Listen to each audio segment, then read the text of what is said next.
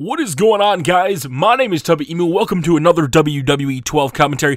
Make sure to hit the like button. Let's get back to Pound Town, guys. It really does help me out. And in this one, you're seeing Justin Gabriel and undashing Cody Rhodes. You know, not the same one we see now in WWE programming, but it brings up a question for myself that makes you wonder who is Cody Rhodes' next challenger. For a while, it seemed like Ted DiBiase was being built up to challenge him. That didn't go anywhere. And then Booker T was a challenger for Cody Rhodes. Now, I like what they did with Cody Rhodes and Booker T. And, you know, people thought that feud would happen. It did. And now it's over, and I like the fact they've just let it settle. But it makes you wonder, what is the WWE going to do next for Cody Rhodes? If you look at who is next to possibly challenge for the Intercontinental Championship, there's really not that many people that could, you know, potentially take his spot. On SmackDown, when Cody Rhodes got to pick his opponent, and he was like, first Ezekiel Jackson, he's a possible contender. You have Santino, who appears on SmackDown as the SmackDown assistant GM, and then you have Hornswoggle, which never will hold that title, and then you got guys like Justin Gabriel, Heath Slater, you know, characters like that, Jinder Mahal. And it makes me wonder, and I was thinking, you know, when Justin Gabriel's been coming to the rescue of Hornswoggle, whether or not he's just coming to the rescue of Hornswoggle or the WWE is trying to build him up and get a pop for him. You know, when Cody Rhodes was beating up Hornswoggle and Justin Gabriel's music dropped, he did get somewhat of a pop. It's not like a huge hero pop that you normally see in the WWE, but overall it was a pretty good pop, I thought, where they could potentially build Justin Gabriel up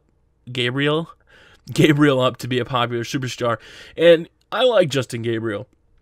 You know, he's from South Africa. I like his accent. I always love the South African accent. And I think he's got potential to potentially be a challenger for the title in the future, but I still liked him better as a tag team contender with Heath Slater. I don't know what it was about it. I feel like he was a lot better off as a tag team. You know, maybe they'll pair him up with like Kofi Kingston, because the WWE is seriously trying to build tag team contenders. You got Hunico and Camacho.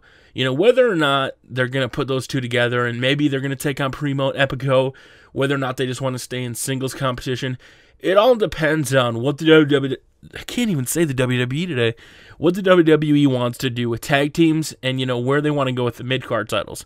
Now, there was some speculation of possibly combining the titles, and I'm a little skeptical on that because as awesome would it be, you know, just to put everybody on the same show and whatnot, then you would have only 3 titles instead of 6.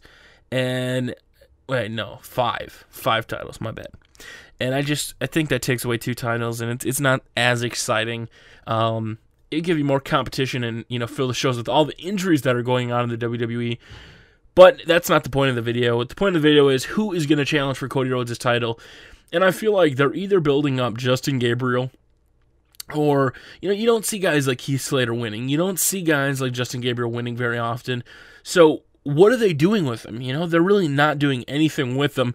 And other than, you know, those 2 guys, I think Hunico or possibly Ted DiBiase could be a challenger for Cody Rhodes' title. But for right now, in the near future, it does look like Cody Rhodes is going to keep his title.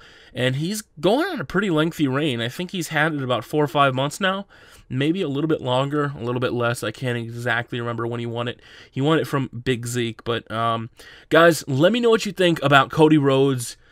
Who do you think is going to challenge him? I don't see anybody else other than, you know, right now, there really isn't anybody of name that could really take on Cody Rhodes. And that's kind of sad to say because, you know, normally you see challengers, you know, for the title. Now Jack Swagger's got the title. And you see matches, but Cody Rhodes really hasn't had any of those matches because Booker T's kind of filled that slot. And nobody really thought Booker T was going to win. So, guys, who do you think is going to face Cody Rhodes and potentially be the next Intercontinental Champion, guys? Make sure to hit a like on the video, guys. Tubby out.